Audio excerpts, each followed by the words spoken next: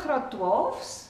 Ons is terug by toepassings van calculus, and today we're going to look at minimum and maximum values. How can you determine a minimum and a maximum value? If you hear the word minimum and maximum, what are you going to do? Goed, die eerste vraag hier is, bepaal die maksimumwaarde van die funksie fx, waar fx gelijk is aan minus x kwadraat plus 4x plus 10.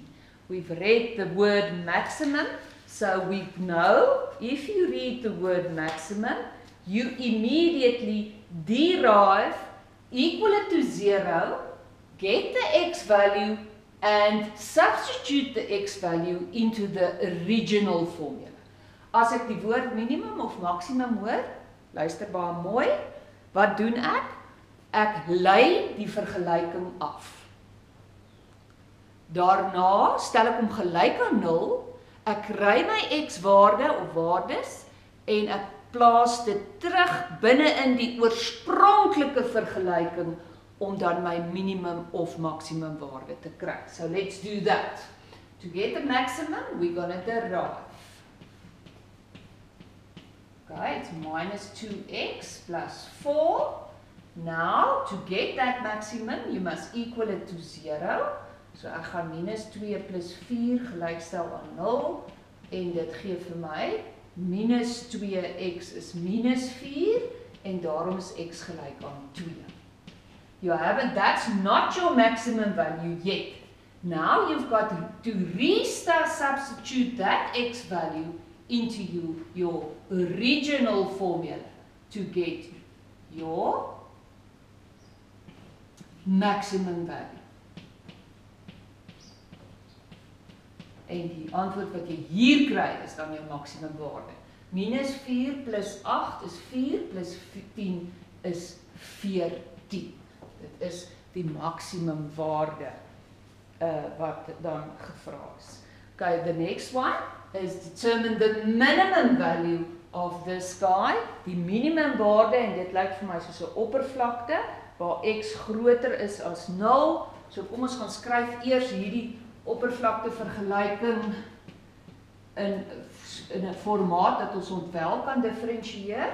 So ek gaan daai x opbring, dan word dit x tot die mag min 1, min 2. So as ons hom in daai formaat kry, dan gaan ons sê ons dA dx, that's the right way of writing that. Then this is 1 minus 16 x to the power of minus 2. Dan gaan ek nou daai ouetjie vat, want om die minimum te kry, gaan ek hom gelykstel aan 0. So ek kan x kwadraat onder die lyn insit, ek gaan hom gelykstel aan 0. So ek kan daai ou oor die lyn vat, dan word hy 16 op x kwadraat. Then I can do a bit of cross multiplication. So x kwadraat is dan gelyk aan 16 en daarom is x plus of minus 4. But you can see there that they acquire that x is greater than 0, therefore x equals 4. Nou is ek nog nie klaar nie, ek het nog nie my minimum bepaal nie. Hoe gaan ek my minimum bepaal? By substituting that 4 into my original formula. So ek gaan nou 4 binne in my oorspronklike vergelyking insit. To get the minimum, it's 4 plus 16 on 4 minus 2. So ek het 8 minus 2 and 6 is then my minimum value over there. Goed. Ons laaste vraag hierso, hulle hou baie daarvan om hierdie te vra en ek gaan teken altyd vir myself 'n prentjie as hulle hierdie vra. I usually draw a picture if they ask these things. They say that the maximum area of a rectangle, they want the maximum area of a rectangle. Can you read the word max? Okay? And that rectangle's got a perimeter of 100 meter. Hulle soek die maksimum oppervlakte van 'n reghoek en die reghoek se omtrek is gelyk aan 100 meter. So kom ons teken 'n reghoek. Ons maak sy lengte x en sy breedte y. En dan skryf ons twee vergelykings neer. We'll write the perimeter. The perimeter is 2 times x plus 2 times y. Dis my omtrek. So ek om hierdie ding stap, dan is dit 2x'e en 2 eie bymekaar. And the area we know is length times width. So dis x maal y. So daar's nou twee vergelykings wat ter sprake is. So die eerste ding wat hulle vir my gee is hulle sê die omtrek is 100 meter. So I can substitute the perimeter with 100 meter. And now I can get, remember the equation must be in terms of y. So I can do a bit of substitution. Let's get this one in terms of y. So ons gaan sê 2y is gelyk aan 100 minus 2x. So nou kan ek dwarsdeur gaan deel met 2, so ek het 50 minus x. So now I can substitute the y into this equation to get an equation in terms of x. So kom ons vervang dan nou ek wil die maksimum oppervlakte hê, so ek gaan vervang nou my y-waarde met 50 minus x. Ek gaan nou mooi vir julle wys hoe doen ek dit. See, I've taken the perimeter formula and I wrote it in terms of y. Ek het 2y aan die een kant gehou en alles aan die ander kant toe gevat en I wrote it in terms of y. Dan vat ek hierdie y-waarde en ek gaan vervang hom binne in my y in my oppervlakte formule. Because the question is determine the maximum area that you can get when the perimeter of a rectangle is 100 meters. So ek vervang my y met 50 minus x. I simplify, so I've got 50x minus x squared.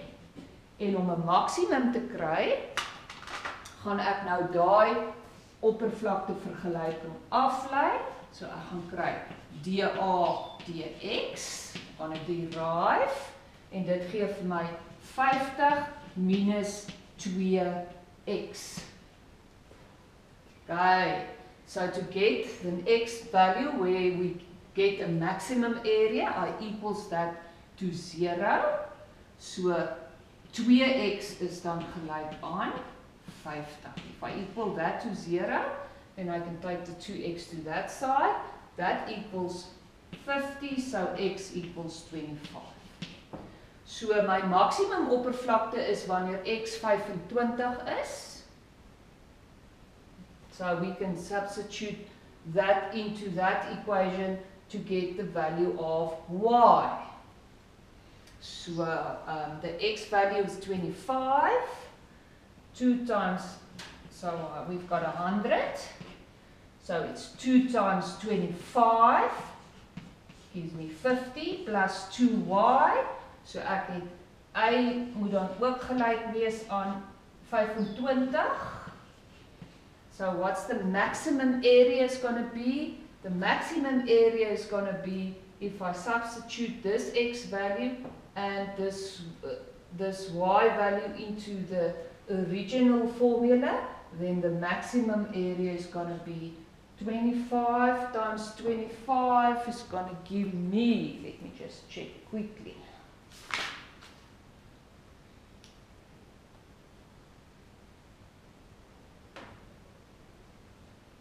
X equals 25.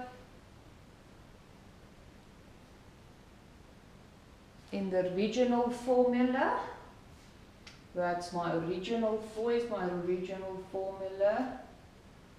A equals x times 25 times 25. If you work that out, it's going to give me 2 times 11, 0, 10.